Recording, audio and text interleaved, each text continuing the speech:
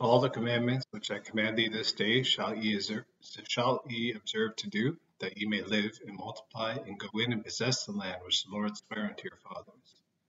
And thou shalt remember all the way which the Lord thy God led thee these 40 years in the wilderness, to humble thee and to prove thee to know what was in thine heart, whether thou wouldest keep his commandments or no.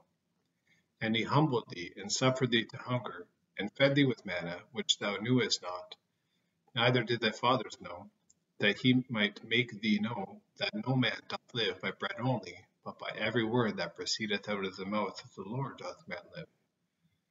The raiment waxed not old upon thee, neither did thy foot swell these 40 years. Thou shalt also consider in thine heart, that as a man chasteneth his son, so the Lord thy God chasteneth thee. Therefore thou shalt keep the commandments of the Lord thy God, to walk in his ways and to fear him.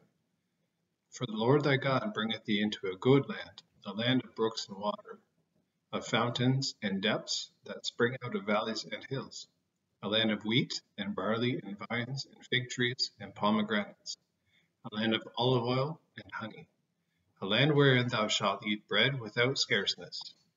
Thou shalt not lack anything in it, a land whose stones are iron, and out of whose hills thou mayest dig brass.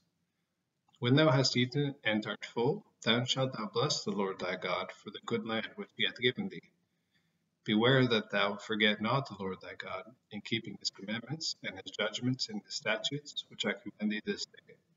Lest when thou hast eaten and art full, and hast built goodly houses, and dwelt therein, and when thy herds and thy flocks multiply, and thy silver and thy gold is multiplied, and all that thou hast is multiplied, then thine heart be lifted up, and thou forget the Lord thy God, which brought thee forth out of the land of Egypt from the house of bondage, who led thee through that great and terrible wilderness, where were fiery serpents and scorpions and drought, where there was no water, who brought thee forth out of the rock of flint, who fed thee in the wilderness with manna, which thy fathers knew not, that he might humble thee, and that he might prove thee, to do thee good at thy latter end.